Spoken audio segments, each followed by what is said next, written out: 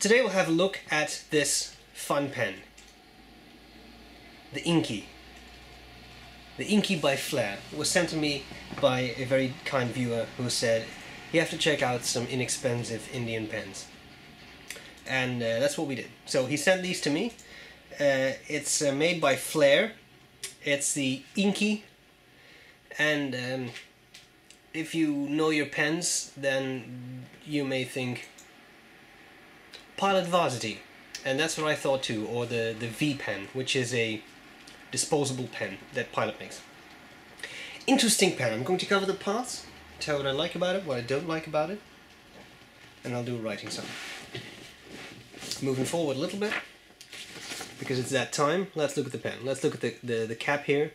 You see it's a lot of plastic on top there, nothing really, a little bit of detail with the cutouts. Plastic clip, I can very easily snap that off, so I would be a little careful with that. Clear cap, I like that. No weird little inner cap that destroys the view of the nib. Works well. You have the barrel. Well, there's a lot of information on the barrel. I mean, the clip itself has Flair and Inky on it, but the barrel, I mean, they put a lot of stuff on there. So there is a barcode. There is rediscover the joy of writing. So apparently it's not about discovering, but rediscovering. It says liquid fountain pen. It says Flair and Inky. There are purple circles on it. There are purple, I don't know, this is some type of way aliens used to communicate with us or whatever, but it's weird symbols. Then there is a little purple end cap. You undo the cap, just snaps in place. And then you have this section, and this section is really reminiscent of the Pilot Varsity. Even the nib really has that shape. Then you have the transparent barrel with the feet that you can see very well colored. It's really Varsity-like. But it writes, which is interesting. I think it even has, yes, you can see that. I don't know if the camera will pick it up, but if you look at the very tip, you may see that there is a little wick. So what these pens work in such a way, there is some fibrous material that they slip in from behind into the feed, and it ends up right there under the two tines, and that slowly saturates with ink and then draws up the ink, and that's how you write. Filling system, interestingly enough, cartridges, and you got, I think, 1 or 2 cartridges, maybe 3, I forgot the exact amount, but you get these cartridges with the pen, and it's a fairly funky format right there. These are bigger than Standard International Short, shorter than Standard International Long, and very hard. It's a very hard plastic with a pretty big nipple. It's big, so I'm also in diameter. So this looks like some odd proprietary format that maybe in India is very common. I don't know. I mean, I don't know if you can easily purchase these. I have never seen these in shops here. So you know, you may have to refill these if you want to purchase one and don't have access to the proprietary refills. Just a cartridge, simple, clicks in place, no issues. Okay. Fascinating. What do I like about the pen? What do I not like about the pen? Well, let's start with some things I like. It's inexpensive. It's does sound like I have to think about it. That's actually not the case. I was trying to how to formulate this. I think the biggest advantage to this is, yes, it's very Pilot V pen like or Varsity like, but this pen has an enormous advantage, which is that you can easily refill it. I know you can refill a V pen, but you have to tear out the feed with pliers or something and eyedropper, you know, put more ink in. Here you just put in another cartridge. So they've basically created something very much like the V pen, you know, kind of copied it down to the nib, even though this nib does say Flair, but it does have the little round thing on the nib that I think the Pilot nibs have too, but you can refill it, and that's very nice because that's the whole point of using a fountain pen, that you don't create enormous amounts of waste by throwing out the entire ballpoint when it's empty, but you just put in a new cartridge, right? So that's very cool. I think that's really neat that they came up with a very simple refillable pen.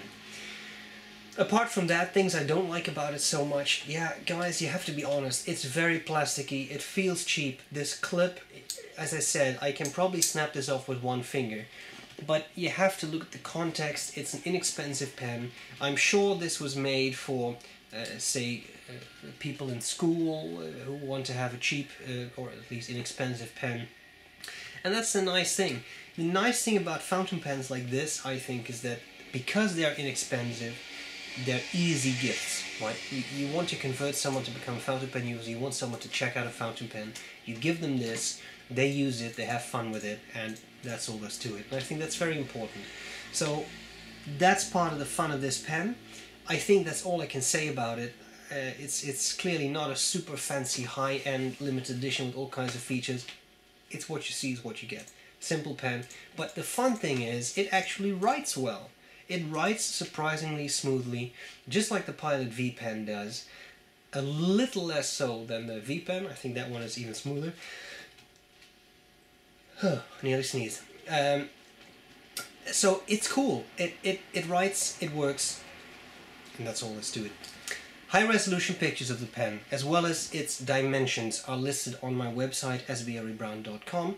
What we're going to do next is a writing sample. Hope this was useful so far. You, thanks again for sending me this pen. I appreciate it.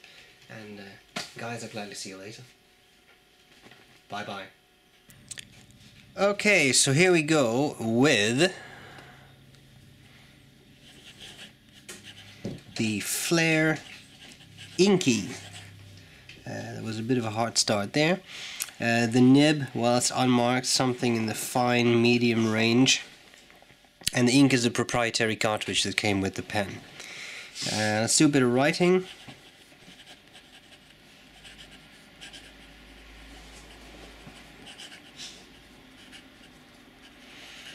I find the nib to be fairly smooth,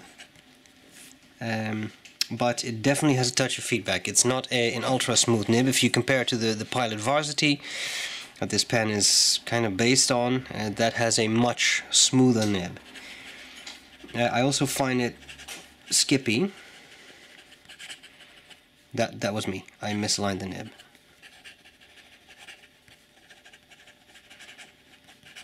And definitely hard starty. It has issues starting, and you do see some skips there. Wetness of the pen, of course, it also depends on the ink you're using, but it's a very dry pen. That's definitely a nib I would probably try to make a little wetter. Line variation.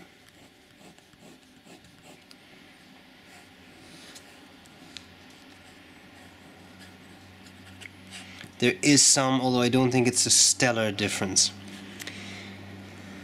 Reverse writing, for those of you who enjoy such a thing, definitely works. Is scratchier, but still doable.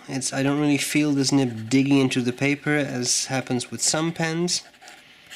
And then you definitely go to a finer line. Okay, a very kind thank you to the kind viewer, horrible mix of scripts, who sent me this. I really appreciate it. Guys, I hope this was useful, and I'll gladly see you later. Bye bye.